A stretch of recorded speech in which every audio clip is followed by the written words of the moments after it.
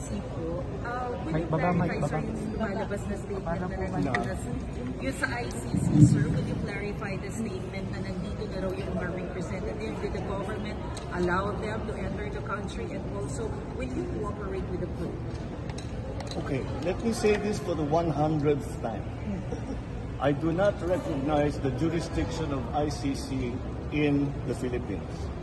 I consider it as a threat to our sovereignty.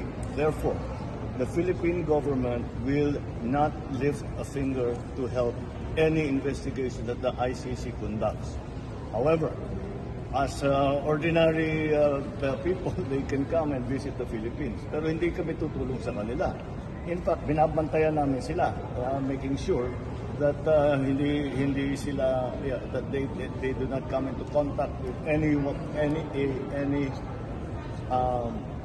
agency of government. And if they are contacting agencies of government, sasabihin ng whatever, policeman, local government, sabihin nyo, huwag nyo sasagutin.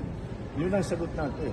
That we do not recognize your jurisdiction, therefore we will not assist in any way, shape, or form any of the investigations that the ICC is doing here in the Philippines. Thank you, sir.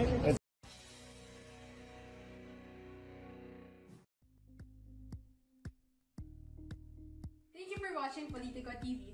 Please like and subscribe to our channel for more videos.